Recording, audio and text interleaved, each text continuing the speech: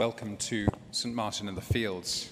We've come together to remember and to celebrate a man of many words, of voracious intelligence, extravagant interests, passionate commitments, sharp tongue, and restless heart. We're going to try, in his words, our words, and sung words, to encompass the immense impact his life had on the lives of countless others. And we're going to weave together the disparate chords of his life into a fresh melody as we find a way to say goodbye. We remain standing to pray.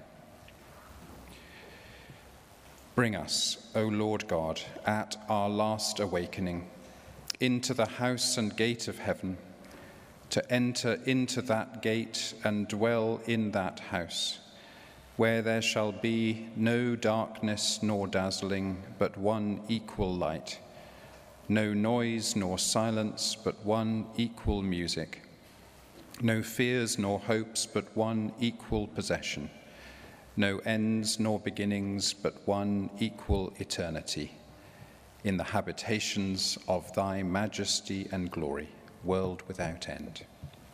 Amen.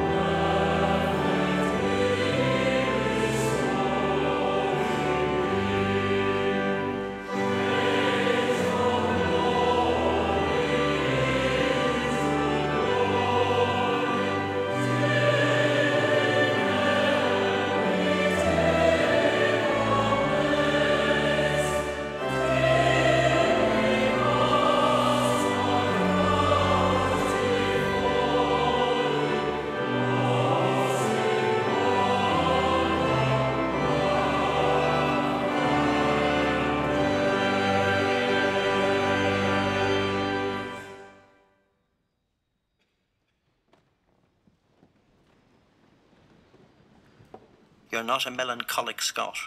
I don't think I'd call myself melancholic at all, no. Do you get gloomy? Not often. Or pessimistic?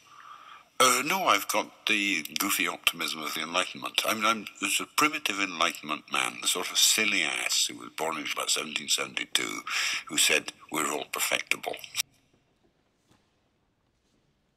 We will continue with a reading from an interview by Magnus Linklater of Norman in the Times in March 2017. When Norman Stone touched down in Ankara 22 years ago, he knew at once that it was his kind of place.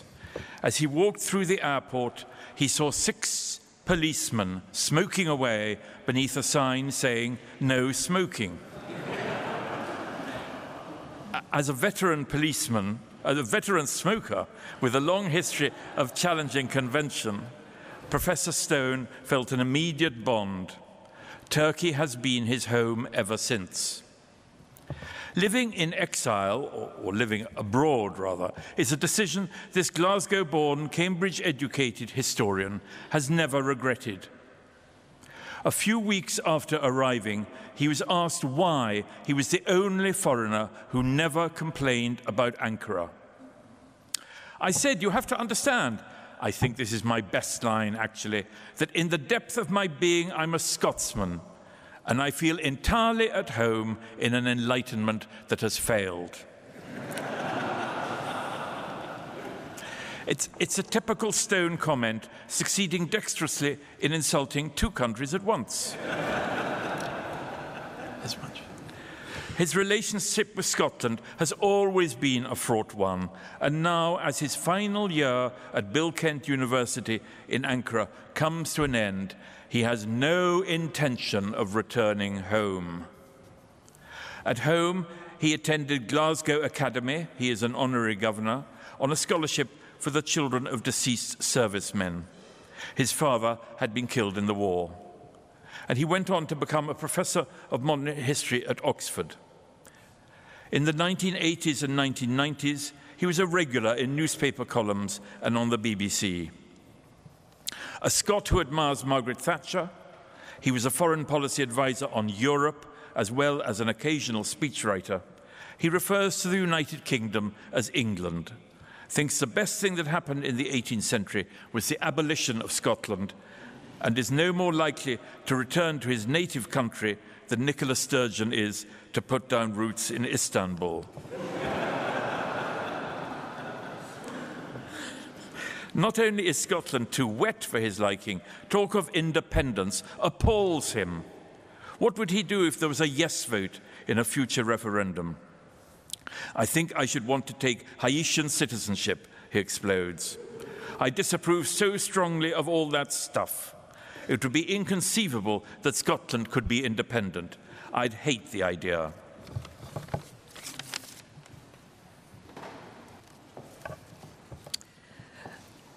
I first met Norman, I now realise, 39 years ago, on the 13th of October 1980.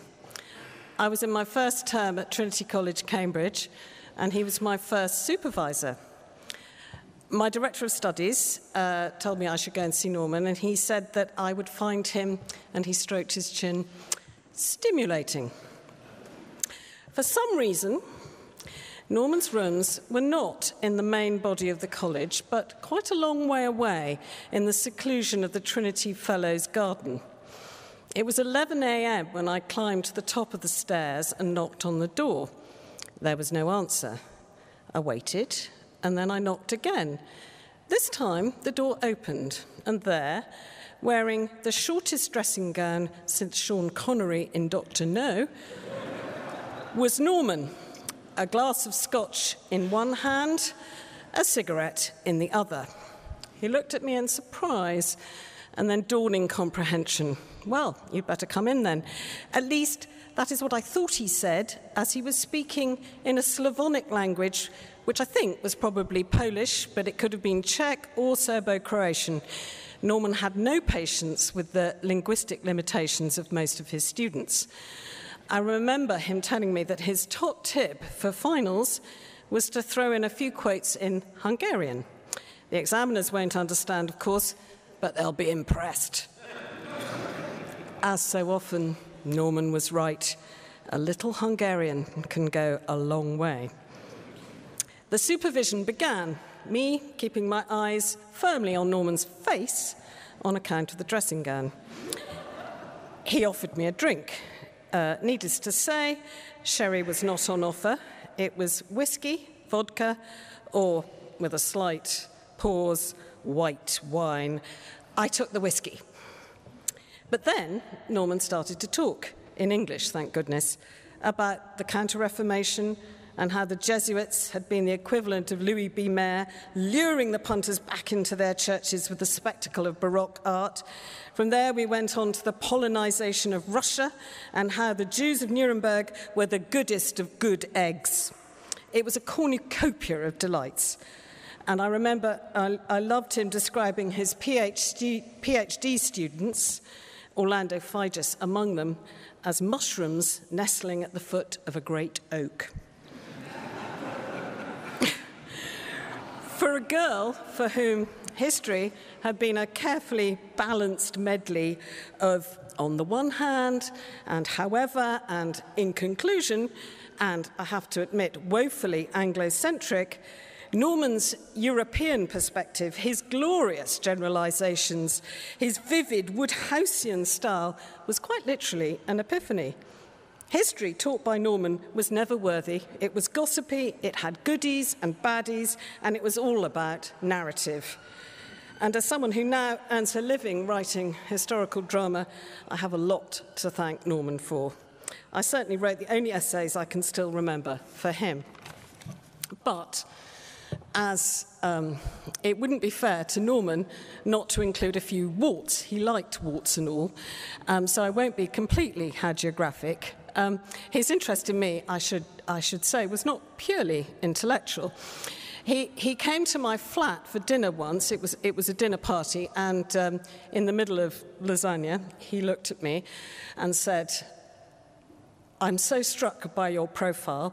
And then he began to sing the Madamina aria from Don Giovanni. It was a very good move, so good, in fact, that I suspected it might have been used before.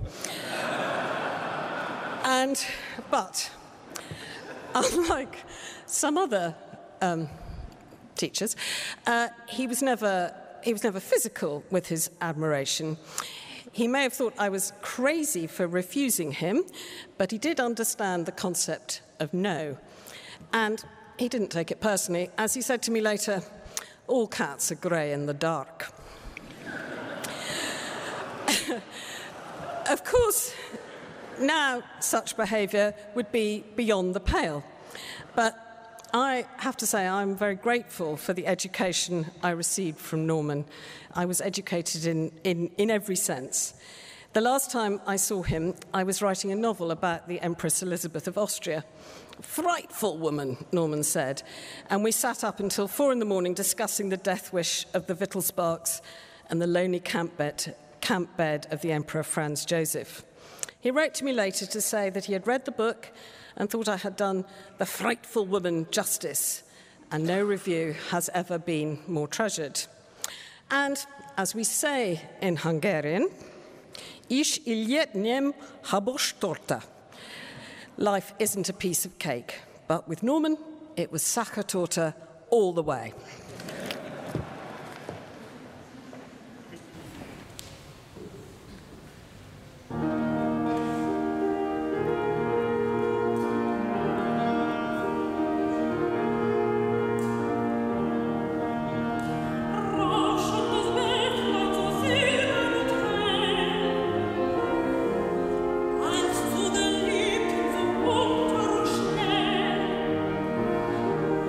Ach, Gottes Willen,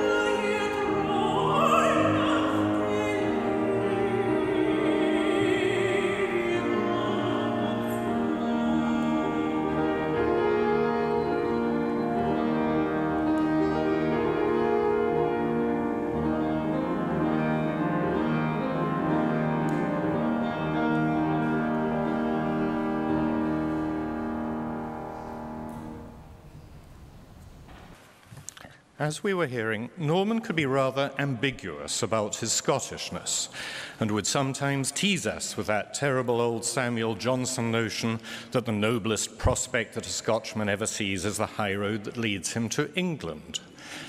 But deep down, Norman took a fierce pride in his Glasgow roots. He did love Scotland, and he loved the writing of Thomas Babington Macaulay. This passage comes a little ironically from Macaulay's History of England, perhaps logically, where Macaulay describes Scottish Highlanders in the following terms.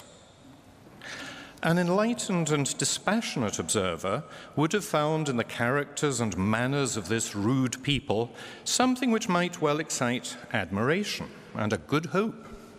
Their intense attachment to their own tribe and to their own patriarch, though politically a great evil, partook of the nature of virtue. The sentiment was misdirected and ill-regulated, but still it was heroic. There must be some elevation of soul in a man who loves the society of which he is a member and the leader whom he follows with a love stronger than the love of life. It was true that the Highlander had few scruples about shedding the blood of an enemy, but it was not less true that he had high notions of the duty of observing faith to allies and hospitality to guests. It was also true that his predatory habits were most pernicious to the Commonwealth. But when he drove before him the herds of lowland farmers up the pass which led to his native glen, he no more considered himself a thief than the Raleighs and the Drakes considered themselves as thieves when they divided the cargoes of Spanish galleons. He was a warrior seizing lawful prize of war. That if he was caught robbing on such principles, he should be punished with the utmost rigor of the law was perfectly just. But it was not just to class him morally with the pickpockets who infested Drury Lane Theatre, or the highwaymen who stopped coaches on Blackheath. His inordinate pride of birth and his contempt for labour and trade were indeed great weaknesses, and had done far more than the inclemency of the air and the sterility of the soil to keep his country poor and rude.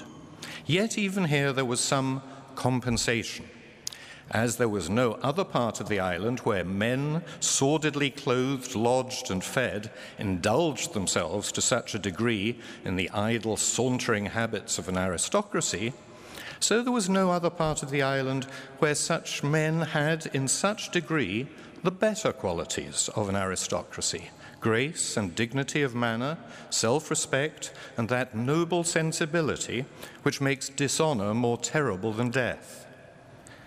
A gentleman of this sort, whose clothes were begrimed with the accumulated filth of years, and whose hovel smelt worse than an English hogsty, would often do the honours of that hovel with a lofty courtesy worthy of the splendid circle of Versailles.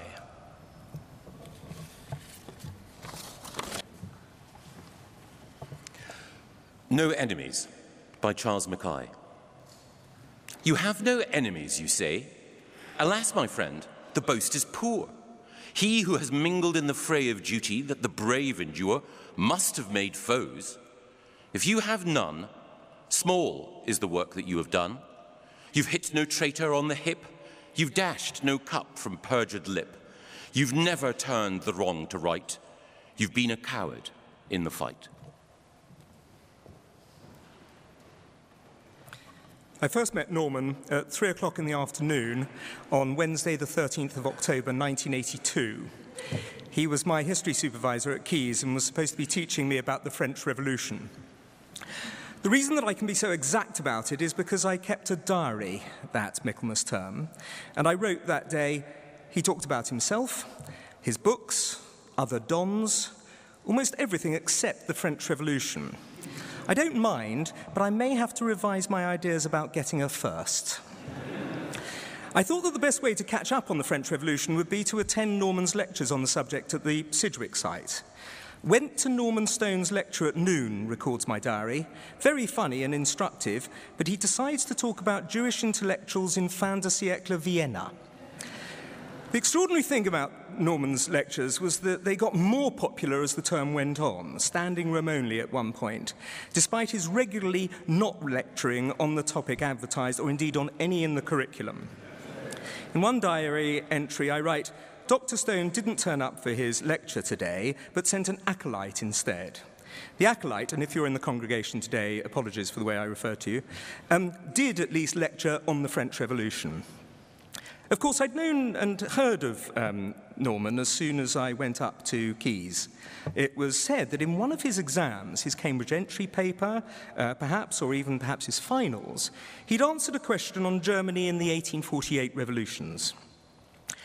He'd written about the Duchy of Baden-Württemberg-Strelitz and how the liberal university students there had risen up in early March after hearing of the fall of Louis-Philippe in Paris in late February, how the workers had made common cause with them and thrown up barricades in the capital, how the provisional government had passed liberal measures, but it had all ended badly when the reactionary Duke had sent in the army and re-established control in early 1849. It was a brilliant paper. Norman got top marks. Even though Baden-Württemberg-Strelitz turned out to be a complete figment of his imagination. Wednesday the 7th of November, 1982, cycled over to Grange Road and found Dr. Stone in his dressing gown looking ashen and drawn as ever. He read my essay, and after chatting for an hour or so, I left. Although it seemed like mere chatting at the time, I now realise that in that glorious Cambridge autumn of 37 years ago now, Norman, despite his Olympian hangovers, was in fact infusing me with a love of history that's never left me, as he did for so many of his pupils.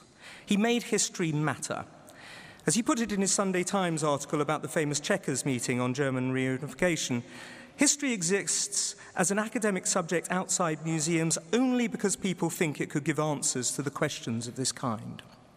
Norman made history relevant, even urgent, and the way he talked about it in those one-on-one supervisions made you feel that Bismarck or Metternich or Napoleon III could be in the next door room.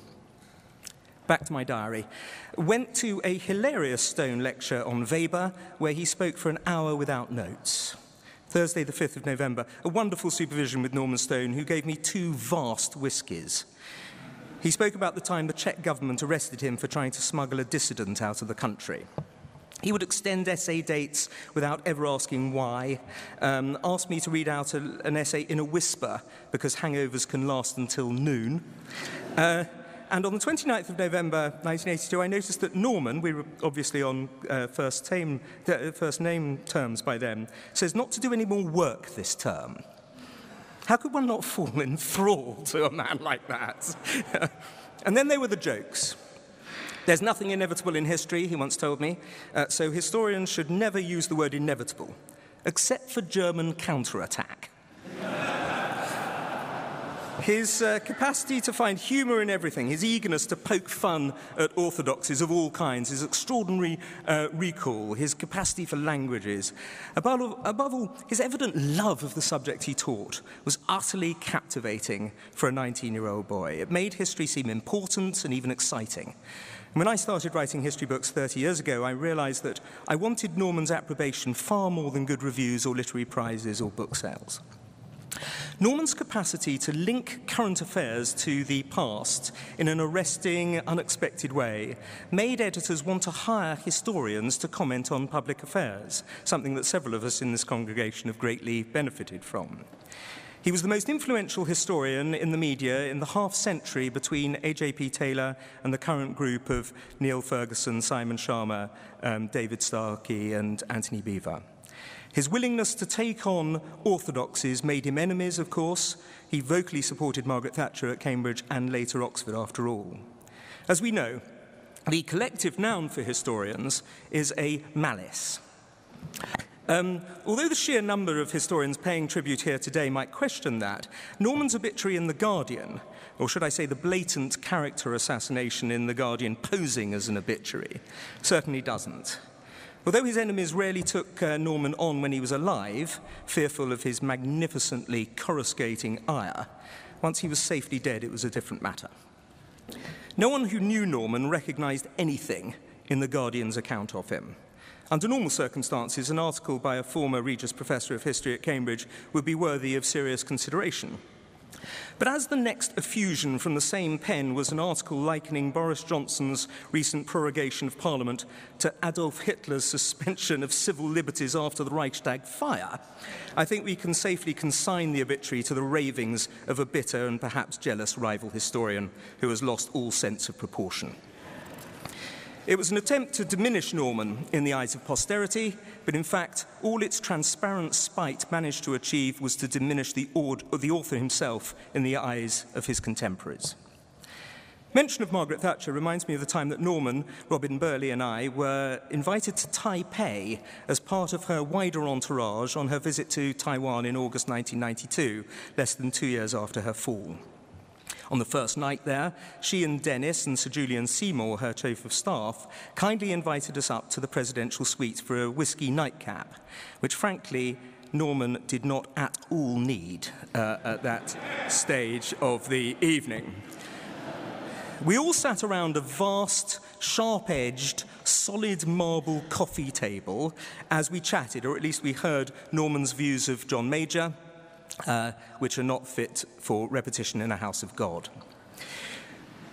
When the time came for us all to go to bed, Norman stood up and promptly keeled over head first, his forehead missing the corner of the table by less than an inch, as Dennis and Sir Julian helped him to his extremely unsteady feet. Lady Thatcher remarked, "Poor Norman seems to be suffering from jet lag." It was all the better, of course, coming from someone who didn't know what jet lag was. We each of us have our favourite books of Norman's. There's the virtuoso scholarship of the Eastern Front and Europe Transformed, the wit and insights of his biography of Hitler, the short histories of the two world wars and of Turkey and Hungary, the prescience of Czechoslovakia at the crossroads. My own favourite is The Atlantic and its enemies, which was subtitled A Personal History of the Cold War, and which was indeed very personal. A cri de coeur that anything as stupid and evil as communism could have blighted the lives of so many people for so long. It's a profoundly moral work, and a brave one, too, for naming the names of the people in the West whose appeasement elongated the pain and the misery. Goodbye, Norman, and thank you for inspiring us with your genius for teaching, for writing, for courage, and above all, for friendship.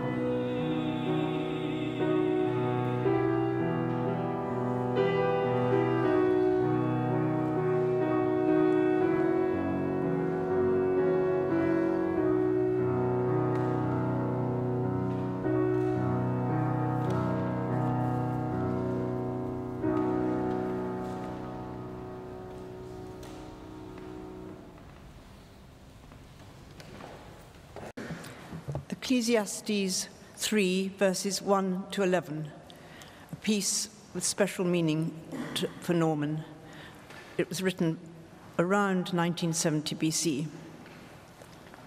To everything there is a season, and a time to every purpose under the sun, a time to be born and a time to die, a time to plant and a time to pluck up that which is planted, a time to kill and a time to heal, a time to break down and a time to build up, a time to weep and a time to laugh, a time to mourn and a time to dance, a time to cast away stones and a time to gather stones together, a time to embrace and a time to refrain from embracing, a time to get and a time to lose, a time to keep and a time to cast away, a time to rend and a time to sow, a time to keep silence and a time to speak, a time to love and a time to hate, a time of war and a time of peace. What profit hath he that worketh in that wherein he laboureth? I have seen the travail which God hath given to the sons of men to be exercised in it.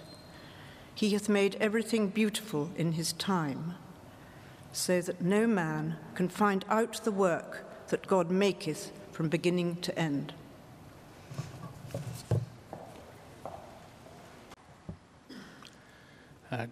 Just over 20 years ago, I had the idea of writing a novel about a historian who goes in search of the lost notebooks of Joseph Stalin. There was only one historian I could think of, colourful enough to put in a novel, and that was Norman. A lesser man might have sued me, but Norman liked joke, and he liked it even more when he was played in the screen version by Daniel Craig. So here he is in Archangel, renamed Fluke Kelso, waking with a hangover, perish the thought, in the Ukrainia Hotel, Moscow. Kelso jerked awake and cracked his head on the protruding lip of the bath. He groaned and rolled onto his back, dabbing at his skull for signs of blood. He was sure he felt some tacky liquid, but when he brought his fingers up close to his eyes and squinted at them, they were clean. As always, even now, even as he lay sprawled on the floor of a Moscow bathroom, there was a part of him that remained mercilessly sober, like the wounded captain on the bridge of a stricken ship, calling calmly through the smoke of battle for damage assessments. This was the part of him which concluded that, bad as he felt, he had, amazingly, sometimes felt worse. And this was the part of him that also heard, beyond the dusty thump of his pulse, the creak of a footstep and the click of a door being quietly closed. Kelso set his jaw and rose by force of will through all the stages of human evolution, from the slime of the floor to his hands and knees, to a kind of shuffling simian crouch, and propelled himself into the empty bathroom. Grey light seeped through the orange curtains and lit the detritus of the night. The sour reek of spilled booze and stale smoke made his stomach coil. Still, and there was heroism as well as desperation in the effort, he headed for the door. Outside, the weather had worsened. It was trying to snow. Tiny flakes as hard as grit came whipping across the wide concourse and spat at his face and hair. At the bottom of the flight of steps, shuddering in a cloud of its own white fumes, was a dilapidated bus waiting to take them to the symposium. A battered Byron was how one Sunday newspaper had described him when he resigned his Oxford lectureship and moved to New York. And the description wasn't a bad one. Curly black hair, too long and thick for neatness, a moist, expressive mouth, pale cheeks, and the glow of a certain reputation. If Byron hadn't died on Missolonghi, but had spent the next 10 years drinking whiskey, smoking, staying indoors, and resolutely avoiding all exercise, he too might have come to look a little like Fluke Kelso. He was wearing what he always wore, a faded black dark blue shirt of heavy cotton with the top button undone, a loosely knotted and vaguely stained dark tie, a black corduroy suit with a black leather belt, over which his stomach bulged slightly, red cotton handkerchief in his breast pocket, scuffed boots of brown suede, an old blue raincoat. This was Kelso's uniform, unvaried for 20 years. Boy, Rupert had called him, and the word was both absurd for a middle-aged man and yet oddly accurate. Boy. The heater on the bus was going full blast. Nobody was saying much. He sat on his own near the back and rubbed at the wet glass as they jolted up the slip road to join the traffic on the bridge. Beneath them, in the filthy waters of the Moskva, a dredger with a crane mounted on its aft deck beat sluggishly upstream. He nearly hadn't come to Russia. That was the joke of it. He knew well enough what it would be like, the bad food, the stale gossip, the sheer bloody tedium of academic life, of more and more being said about less and less. That was one reason why he'd chucked in Oxford and gone to live in New York. But somehow the books he was supposed to write had not quite materialized. And besides, he never could quite resist the lure of Moscow. Even now, sitting on a stale bus in the Wednesday rush hour, he could feel the charge of history beyond the muddy glass, in the dark and renamed streets, the vast apartment blocks, the toppled statues. It was stronger here than anywhere he knew, stronger even than in Berlin. That was what always drew him back to Moscow, the way history hung in the air between the blackened buildings, like sulfur after a lightning strike.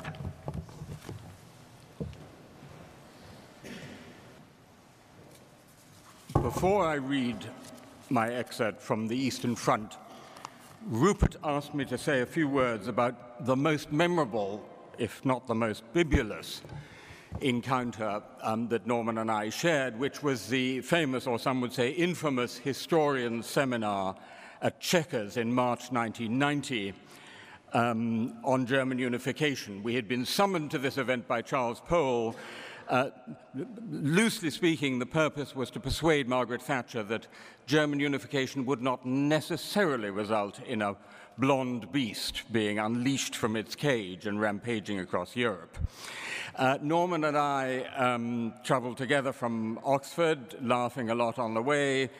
6 hours later, traveled back, laughing a lot more and drinking a lot more. And it would have remained a really private anecdote if a few weeks later, Charles Powell's memorandum of this event had not been leaked to the German press. One choice sentence drew particular attention. It read, I quote, "Some even less flattering attributes were also mentioned as an abiding part of the German character. In alphabetical order, angst, aggressiveness," not sure that's strictly alphabetical, but never mind. Angst, aggressiveness, assertiveness, bullying, egotism, inferiority complex, sentimentality. As you may imagine, this called a little rumpus in Germany. I think several of those views were actually expressed by Margaret Thatcher herself, whose view of Germany was particularly informed by her thorough dislike of Helmut Kohl, and in particular the fact that he had several times out-handbagged her at European summits, something she couldn't forgive. But what was really striking about this event was that the 6 historians present, having very different personal histories and very different politics, Fritz Stern, Gordon Craig, Hugh Trevor Roper, George Urban, Norman, who was, of course, a member of the Bruges Group, and myself, who certainly wasn't, actually expressed a very similar view to Margaret Thatcher, which was that while there were clearly risks in German unification, actually it was a great chance to have a Germany, a free and democratic Germany, joining the West. And at the end of these 5 or 6 hours, Margaret Thatcher sat up, I shall never forget, like a schoolgirl, and said, "All right, I've got the message. I'll be very nice to the Germans." Whether she actually was is another question. Anyway, this means that I clearly have to read something about Germany. This is from The Eastern Front, which in my own view is probably Norman's finest book, because it combines really deep, rigorous research in an extraordinary range of sources in multiple languages, an activity that Norman described memorably as sludge gulping,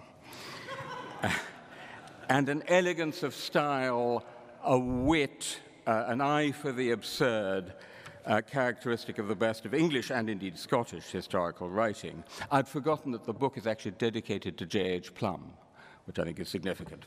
The extract I've chosen is about the Battle of Tannenberg, the great battle in East Prussia in August 1914, which raised Hindenburg and Ludendorff to heroic status in the German imagination. The story Norman tells is that actually this was a story of chaos, of confusion, of utter disarray of the Russian forces. It's actually very like Tolstoy's description of the Napoleonic Wars in War and Peace. And I'll begin at the end of his description. Samsonov and Zhilinsky are both the Russian commanders. Samsonov himself rode off towards Willenberg with his chief of staff, a Cossack guard, one map and a compass for the entire group. He is said to have shot himself. Confusion was such that Zhilinsky himself failed to appreciate what had happened until the 2nd of September. Tannenberg, which on rather dubious grounds gave its name to the battle, was the most spectacular victory of the war and generated a propaganda myth for years to come. East Prussia had been defended seemingly against overwhelming odds. 100,000 men and nearly 400 guns were captured. In practice, the victory was overrated at the time. The Russians recovered and invaded East Prussia again a few weeks later.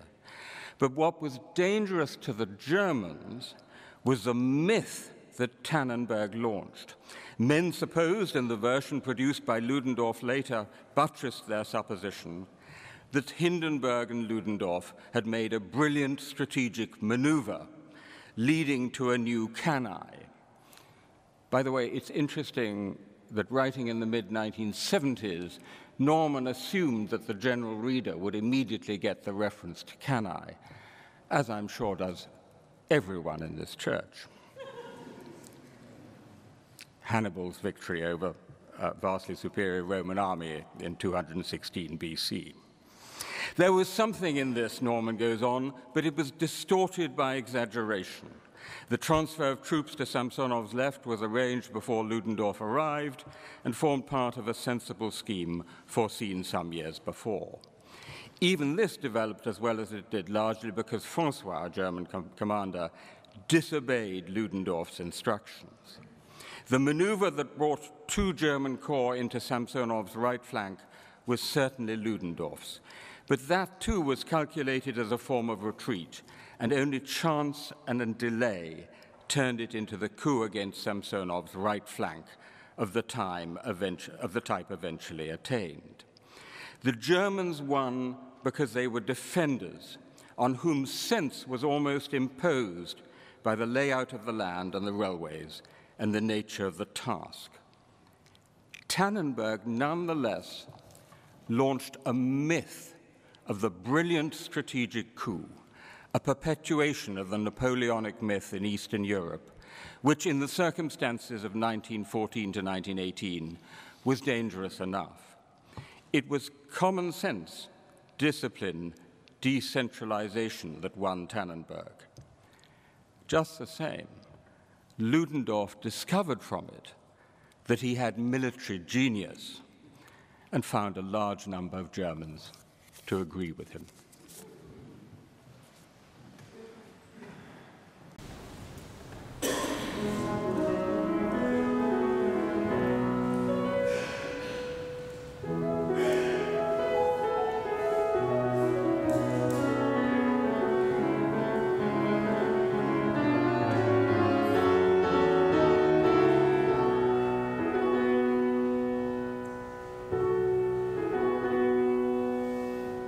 Oh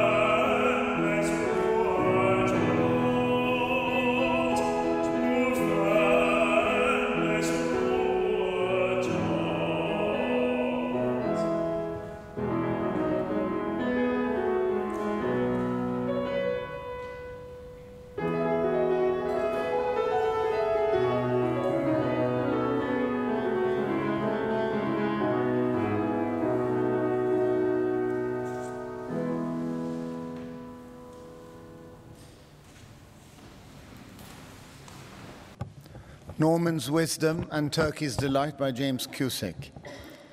Do historians still matter? Oxford's departing professor of modern history, Norman Stone, surrounded by the self-created chaos that followed the announcement he was leaving the dreaming spires for Turkish academe, believes that without history it would be as though there were an earth for everything rather than having a live wire somewhere. The electrical metaphor makes perfect sense. But throw in Stone himself as the live wire, the enfant terrible, the thorn in Oxford's crown, whose bacchanalian high wire act and unique form of popularism has been in media demand since he took over Oxford history helm in 1984. And there should be mourning that the British historical circus is losing one of its center ring performers. At his home, with the telephone continually ringing, his answering machine spewing out urgent appeals from the Thames to the Bosphorus, an era is ending. He has just written a newspaper article about what is best about Britain. So what did he say? I can't quite remember. I wrote it last night. A Sunday newspaper, as we speak, is being dispatched another epistle from the Gospel according to Stone. Newsnight phones, another part of the BBC has just left. A Turkish journalist wants 10 minutes on the telephone. Stone, aged 55 and looking far better than he should if his reputation is correct, has the ability to laugh amid the Fourth Estate idolatry. He delivers yet another appropriate quotation, probably translated from his knowledge of 8 languages, to capture the moment. His appointment to head a Russian-Turkish institute in Ankara will only take him away from Oxford for 4 months of the year. England is not completely waving goodbye to Professor Stone, so he laughs. Only when your feet are in the stirrup should you tell the horse the truth. As we speak, more chaos is piling up. A neighbor comes to the door. The family cat Monty has been tragically run over by a car. More media requests pour in. I think it's time for a drink. Calvados okay? The Dauphin Calvados is fine and warrants a probe into Stone's past record of heavy drinking and the often cited accusation that academe has been partially sacrificed for worship on the altars of Fleet Street and television celebrity. Should there have been more mea culpas?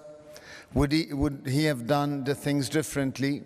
He admits, I have to say, yes, I do recognize myself in these stories, and there were some silly mistakes. He closes his eyes as he remembers one interview he gave to Zoe Heller of The Independent on Sunday. He shrugs. I shouldn't have opened that bottle of wine at 11:30 a.m., that is.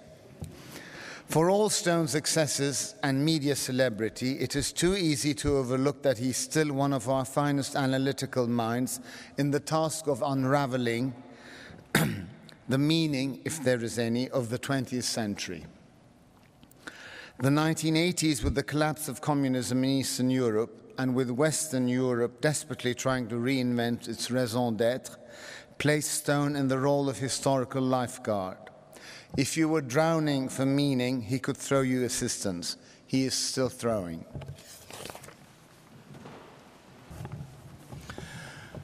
Like everyone who has spoken so far, I can remember vividly when I first met Norman Stone.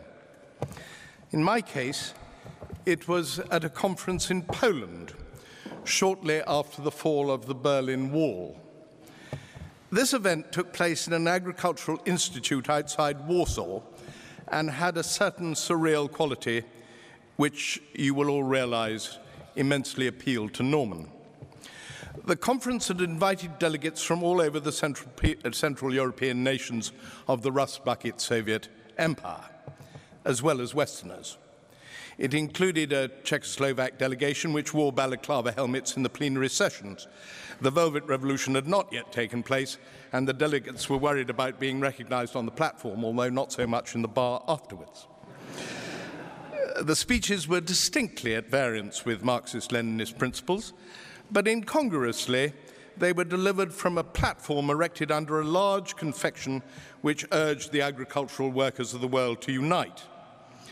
Most of the contributions from the Western delegates must have made little sense to the newly liberated or soon-to-be liberated Central Europeans, since they tended to focus on the domestic policy arguments then current in the home country of the speakers. The exception to this rule was Norman. Throughout, he displayed a deep understanding of the culture and politics, not only of the Central European nations of the Soviet Empire, but of the Soviet Union itself. It helped, of course, that he seemed to speak most of their languages with remarkable fluency, and that he took the trouble to read the local newspapers and watch the local television. He was therefore able to develop an enviable feel for what was going on. Most of the bonding at such events notoriously takes place between sessions, and Norman's knowledge, scholarship, and sympathy would anyway have made him by far the most popular delegate with our hosts. However, those things were not really what bound him to them. Rather, it was his charm, his humour, and his ability to talk to them on equal terms, particularly over dinner, when much Polish vodka was consumed, with Norman happily taking at least his fair share. Just watching him talking, you could readily understand what a brilliant teacher Norman must have been. Understandably, as we've heard already this afternoon, his pupils were devoted to him, including, I seem to remember, one Dominic Cummings, who I first met with Norman. I wonder what happened to him. He had a prodigious memory, and I remember him once running through the names of all the divisional commanders at the Battle of Tannenberg, which Tim has reminded us he was a considerable expert on, in answer merely to a casual question. The battle, the commanders on both sides, of course. As a result of our Polish interlude, we became friends, and I occasionally stumbled across him abroad as well as in London. For instance, during the course of the fall of the Soviet Union, I once met him in the Arbat by sheer chance late in the afternoon. I'd no idea that he was in Moscow, and he seemed, for some reason, to have forgotten where he was lodging. I suggested that there might be room for him at the Oktoberskaya Hotel, which was where I was staying at the time.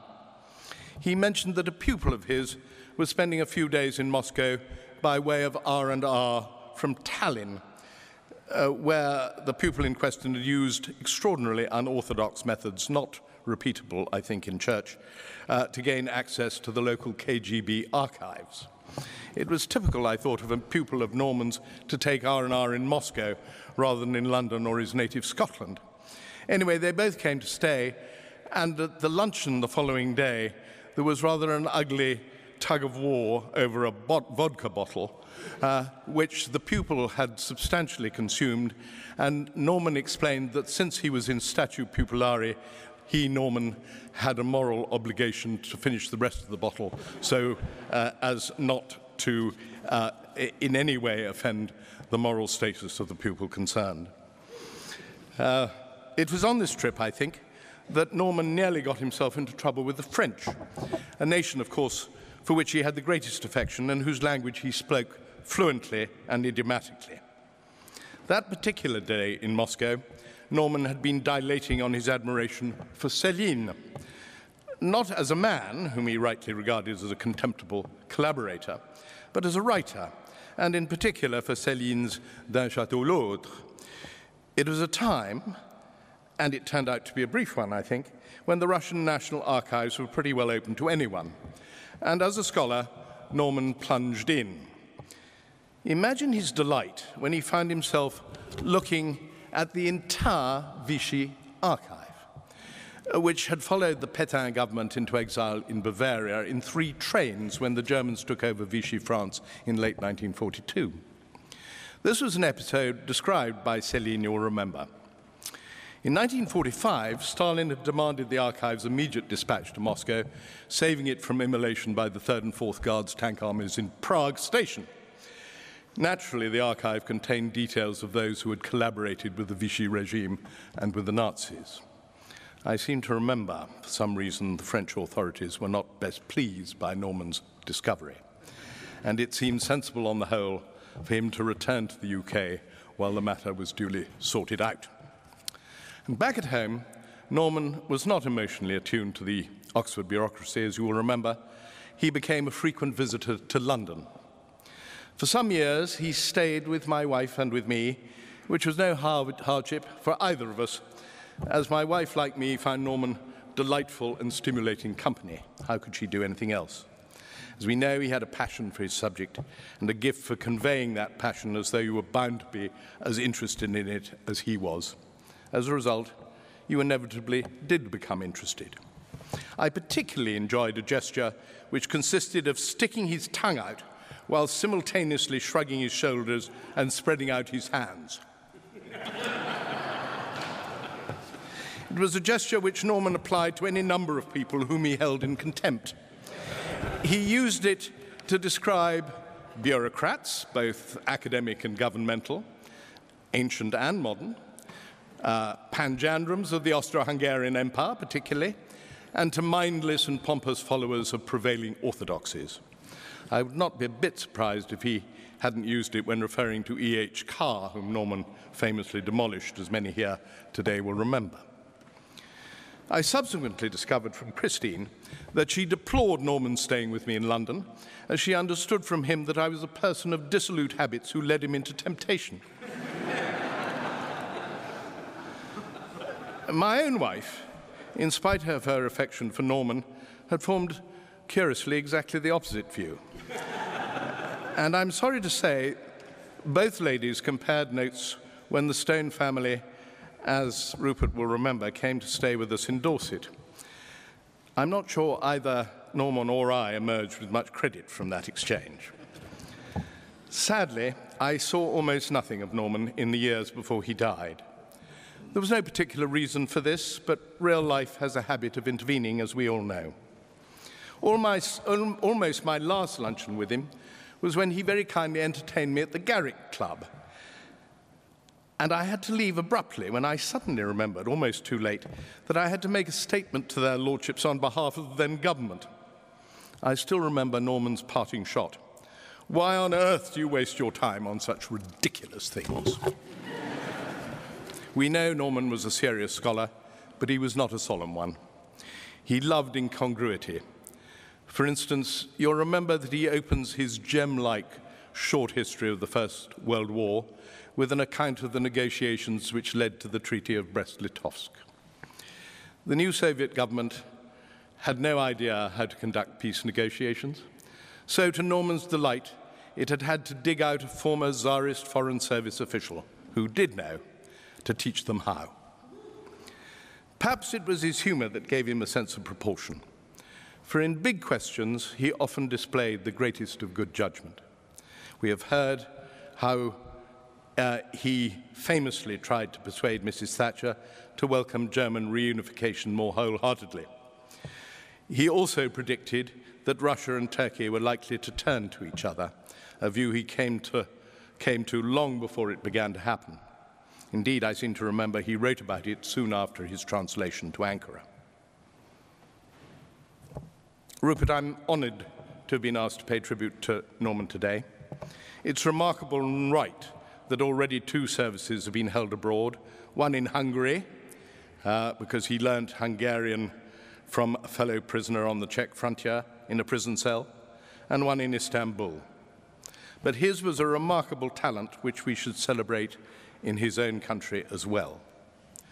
What I shall most remember about him is the charm of his company, his humor, his ability to make friends of all ages, his gentleness, and of course his lack of pomposity. Like all his friends, I'm grateful to have known him and will miss him more than I can say. Our thoughts today, of course, with Rupert, of whom he was tremendously but quietly proud, and the rest of his family. May he rest in peace.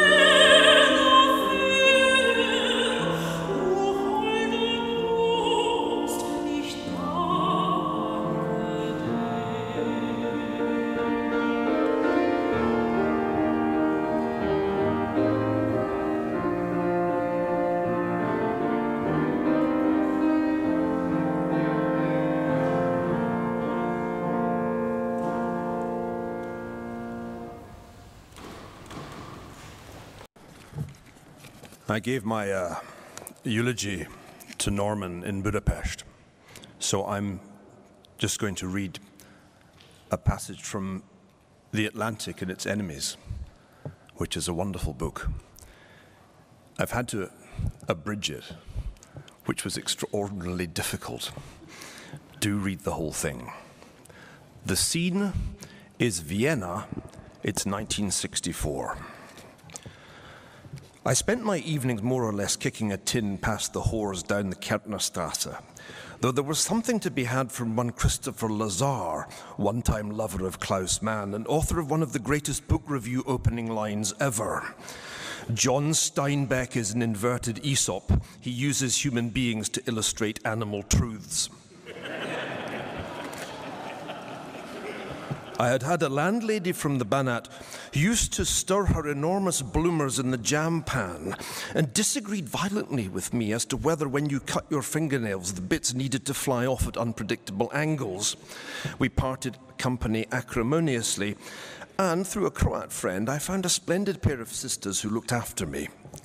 But it wasn't lively, and the next day's newspapers were sold around 6:30 p.m. when the cafe waiters started looking at their watches. Lazar used to eye them and ask whether perchance they had the newspapers of the day after tomorrow. Budapest even then was more fun if you knew where to go. Norman meets on a train Andrea, a mysterious Austrian journalist who claims to work for the Daily Express, and her fiancé Tibor, a Hungarian Jew. She and Tibor had met in that red plush and gold bar in the Grand Hotel on the Margaret Island. It was Ortrud and Telramund. There was money once the West was reached. They would get married. They went to the Hungarian government and asked for an exit visa. Refused. What they needed was a useful idiot. Der Geist, der stets bejaht. And she met me on that train. It was not a good moment in my existence. Someone said that you can only do Central Europe if you are very young or very old, and I was getting beyond my first youth. I was an idiot, but useful. Could I hire a Carmen Gia and we would squeeze Tibor into the boot? There was a twist. It would not be the Austro-Hungarian border, but the Czechoslovak. So they arrive at the Slovak-Austrian frontier. It was clear to one and all that this was not on. The car was absurdly small, the frontier obstacle serious.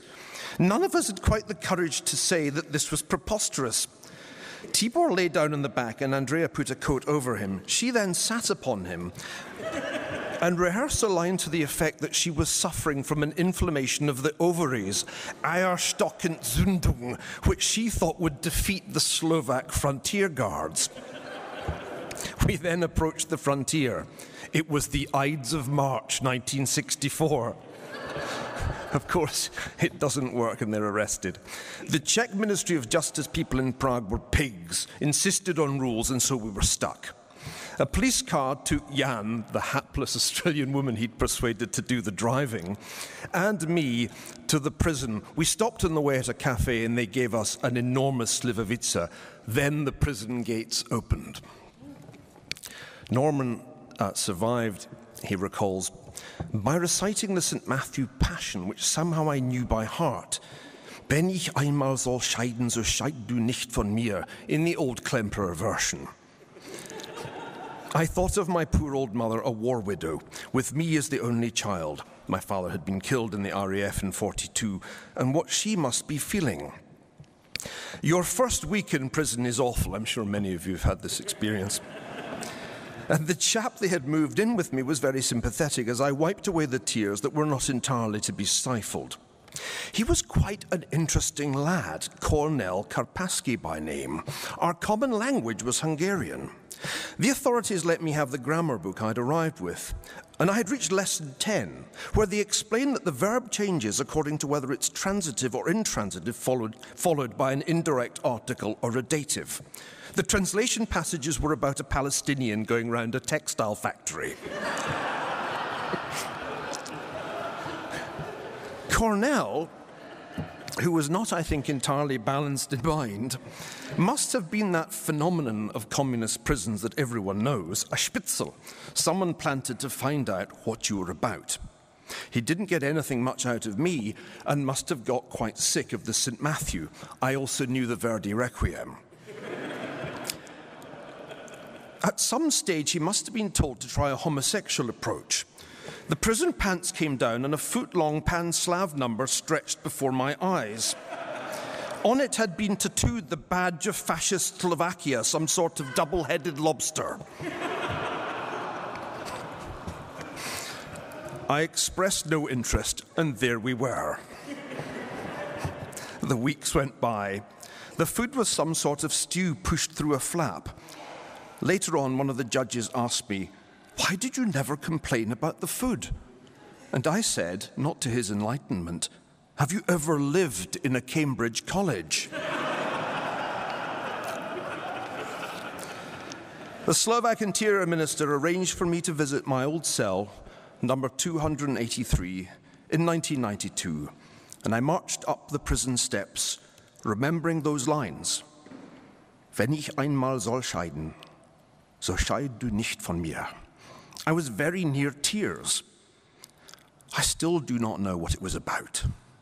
Central Europe. But I did my stuff for the growth of Slovakia, and that has turned out quite well.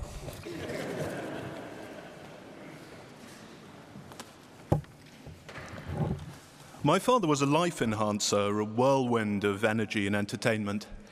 His presence was a pick-me-up. When he called from the airport to say he was on his way home, the mood in the room would change. As he puffed and imbibed his way towards 80, I sometimes wondered if he was immortal. He seemed to owe his longevity to the rejuvenating power of bad habits. My father wanted to leave his body to science, and it had certainly taken a battering. Once, while in Russia filming a documentary, he and his camera crew cleaned out the minibar. Desperate for more booze, my father searched the hotel room and finally found a small bottle.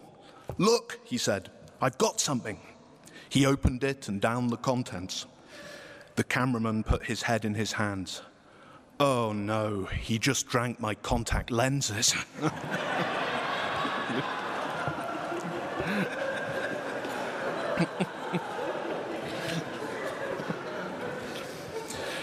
He had a childlike personality, both innocent and mischievous, and like his mother Mary, lacked any real malice. Children adored him, and he was a magical father.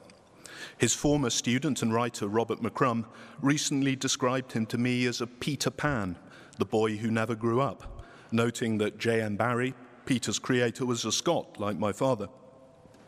And indeed, I was struck how Scottish he remained. Despite living abroad for decades, he never lost his accent. His bookshelves were stocked with Macaulay, Smith, Hume, and the rest, and he even kept a well-thumbed Scots thesaurus. He frequently talked to me in Scots. Dree, which means boar, was one of his favourites, along with Jesse, weakling.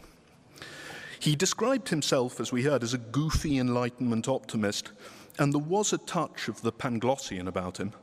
The stereotype of the gloomy, dyspeptic old Tory did not apply to him at all. His conservatism was Thatcherite, subversive, liberal, upbeat. It was a politics of emancipation. He adored Mrs. Thatcher precisely because she was unconventional and disliked Edward Heath, who, he once wrote, had the face of an angry baby.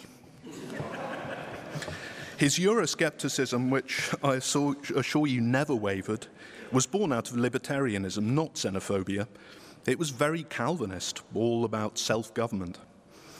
And indeed, there was a Protestant austerity to my father. He was quite devout, attending church even when that meant standing side by side with tambourine-bashing evangelicals. He had a phenomenal work ethic, which led him to spend hours at his desk when duty called. His ability to speak so many languages did not come about automatically, but resulted from diligent effort. The pedantry of the scholar was alive and well in him. He was not all sweetness and light. There was a morose side, which usually came out when he gave up drinking. The loss of his father in the war left him with a deep sadness that was always there in the background. He treated his own students like a family, tirelessly promoting them as if he had to be the father to them that he'd never had himself. He was not always easy to live with and had serious flaws. He could be grandly, spectacularly irresponsible. He was often impulsive and impatient. As he himself said, he had the willpower of a prawn in a tsunami.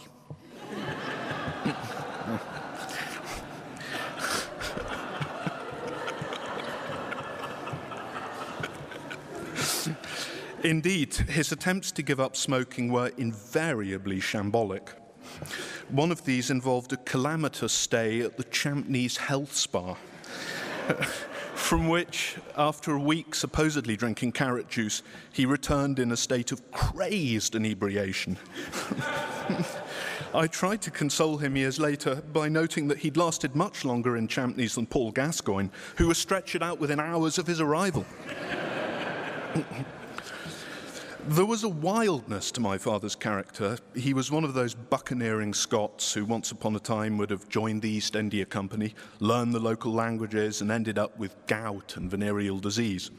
That he did, in fact, contract gout, but never syphilis, as far as I know.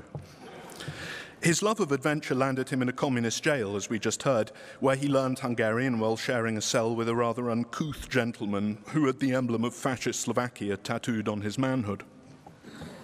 Nonetheless, he valued the experience and said in later years that all writers improve enormously from being in prison. As a Scot down south, he was an outsider who defied easy categorization.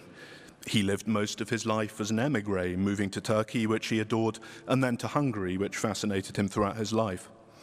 Conservatives are sometimes caricatured as Little Englanders, but my father was a cosmopolitan who loved Europe, France in particular, and spoke the continental languages. Despite a deep attachment to this country, he moaned about modern Britain, particularly the tendency of people to speak on mobile phones in public. One evening we took the bus to London for a party. He always took the bus, even for the long ride between Ankara and Istanbul, where he'd somehow found a double-decker bus which had a smoking bar on the ground floor. But you can't smoke on British buses, so he came prepared with nicotine gum and a plastic Nicorette inhalator, which he kept in his mouth like a baby's dummy, all for one agonizing hour without a cigarette. While most of us had long ago graduated to iPods, he carried a compact disc player with huge plastic headphones which blasted out clattering piano music while he read a Turkish history book, in Turkish, of course. As we got going, squeezed into the back of this wretched bus, music blaring out and my father sucking on his Nicorettes as he leafed through his book, a girl in front of us started talking on her phone. My father, unaware that the music on his headphones made him shout, leant forward through the crack in the seats and bellowed in the poor girl's face, "Why don't you shut up and read a book?" But he was no snob. He loved thrillers and Hollywood films. In the afternoon, it was Balzac or Racine, but after dinner, it was Harrison Ford and Steven Seagal. He adored James Bond, although it wasn't really violent enough. Clint Eastwood likewise, whose films he found to be too slow. Jurassic Park, however, was superb. And a great favourite in later years was the mindless shoot-'em-up Taken, in which Liam Neeson hunts down a bunch of Albanian pimps. Conservatives are supposed to respect authority, but my father was a rebel and would have appreciated the fact that today is the anniversary of the 1956 Hungarian Revolution. He found institutions confining and grumbled about British universities which he felt sometimes punished talent and rewarded mediocrity. He liked giving the example of the great essayist Thomas Carlyle, who applied for a position at St Andrews University with a reference from Goethe, the legendary German poet, only to be rejected. As a hard-drinking Glaswegian, he didn't really fit in on the modern campus, where the academics, as he put it, ate vegetables and peddled around. He shared the views of his hero Edward Gibbon, who wrote of the Oxford Dons that their conversation stagnated in a round of college business, Tory politics, personal anecdotes and private scandal. Their dull and deep potations excused the brisk intemperance of youth, and their constitutional toasts were not expressive of the most lively loyalty for the House of Hanover. Now, my father's potations were never dull, but they were admittedly deep. When we were moving out of our house in Oxford some years ago, I unearthed a half-empty bottle of scotch in one of the cupboards in his study, coated in dust and cobwebs.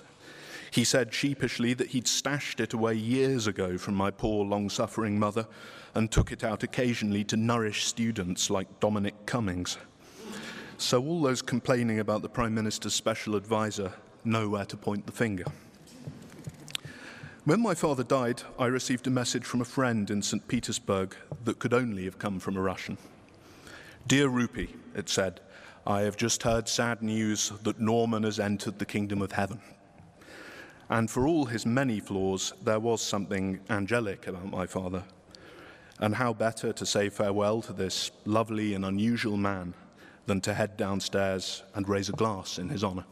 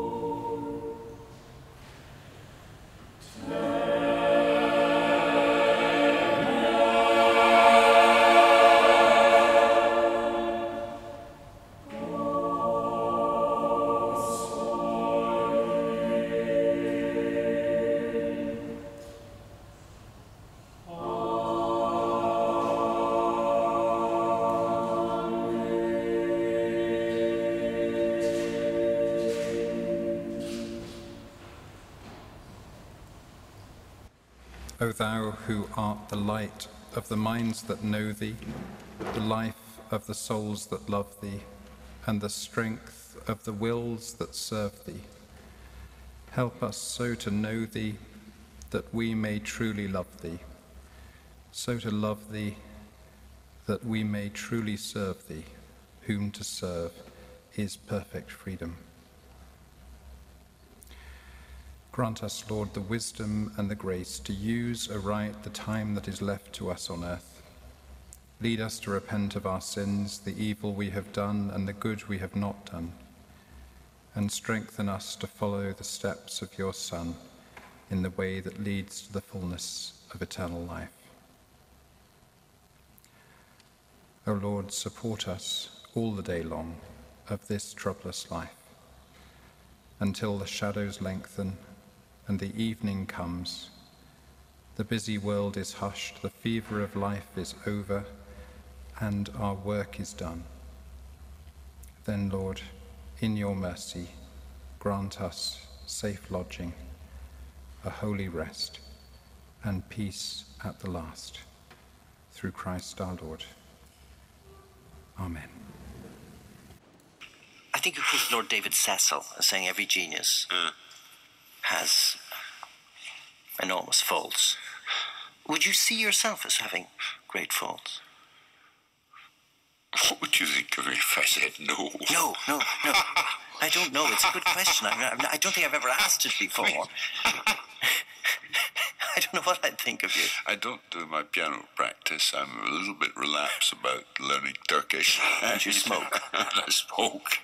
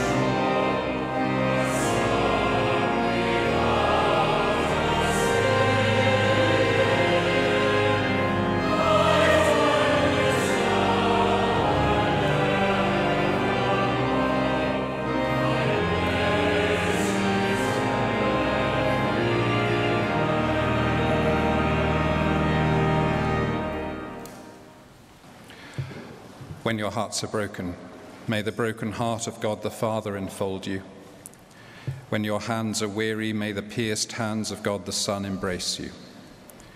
When your soul is heavy, may the renewing life of God the Holy Spirit revive you, so that you may know that with God you never walk alone.